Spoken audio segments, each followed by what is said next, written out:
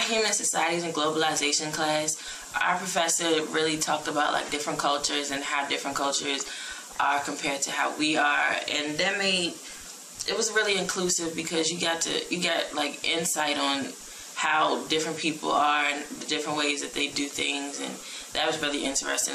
Okay, so I've noticed that as I get higher in my major and more into like the concentration classes for broadcast journalism, that the classes obviously they get smaller because less people are in that as you get higher, but that you learn a lot more about your classmates personally and educationally, but you become friends with them more.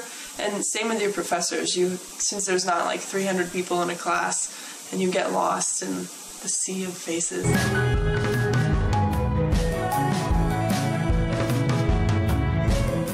So basically the first time I felt included in a classroom, this teacher chose to have a TA and an SI leader.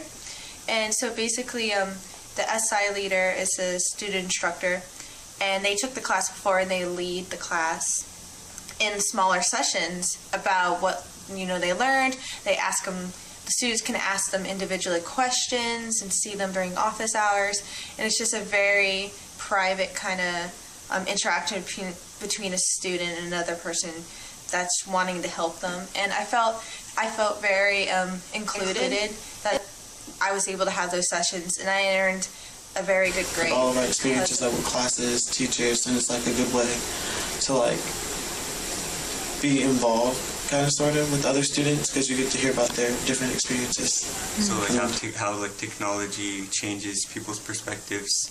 So Facebook and distractions can also like corrupt the mind, I guess, and deviate. So you were glad that like she sat down with you and took the time to like listen to you, your experience, and then you could relate. I could relate to her, exactly. My professor gives us clicker questions where she asks us questions that are like personal to us, like what's our favorite color, our favorite food, and things like that. So that kind of makes you feel more included in the class.